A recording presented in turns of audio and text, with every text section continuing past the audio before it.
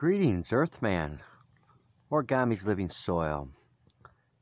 Knowing that God is a good God and that He is involved in every aspect of soil and nature. And here to tell you about what I'm doing now. Making some IMO 1 here, and soon to make it into IMO 2. Now I am going to use molasses instead of brown sugar. But normally you'd use equal amounts of rice with equal amounts of brown sugar, and you mix it up really good, and then it'll sit and hold for 6 months, maybe longer. And you can use that as part of your tea regimen for your plants to give them a living soil, give them life, microbes, and they take care of the rest.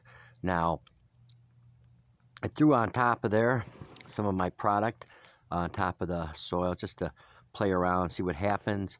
Some Grovana, and as you can see, it got pretty furry pretty quick, and that's where I threw the Grovana on there. And you see how it's colonized the soil. And here's the IMO with the rice. I just did regular white rice, and there you go. And let me explain again. You get a box of different types of soil that are rich in microbes, from earthworm castings, maybe some leaf mulch, the gray leaf mulch, where you see bacteria and fungi activity, in a forest by trees where you see mushrooms popping up all over. It has a lot of mycocillin.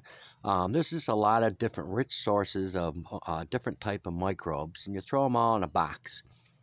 And then you take the rice, put it in a dish like this, and you put that in the box. And then you cover it and walk away for about a week, maybe less, and then this is what you got. And you mix it with brown sugar. I'm going to mix this with molasses just because I want to. Now, living soil, guys, is really the only way you can grow organically. Period. I mean, true organic. I've been to some organic farms, and their soil is horrible. And I was like, how do you keep these plants alive? And they use liquid fertilizer. It's organic, all right. It's made of organic and natural stuff, and so that's all cool.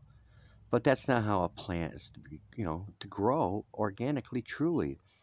There's so many minerals that it's missing out of that soil, if you were to mix it properly with the proper amounts of different minerals. Hundred or more different minerals that it's missing out on, instead of just the macro and micronutrients. There's a lot more beyond that in small amounts, and that you're only going to get in minerals in the soil. And soil plants never going to grow to its full genetic value to heal your body. But off my soapbox, here I go again. So there you go. IMO 1 going on here, and soon to be 2, except I'm using molasses. Now, if you want living soil, check out Grovana.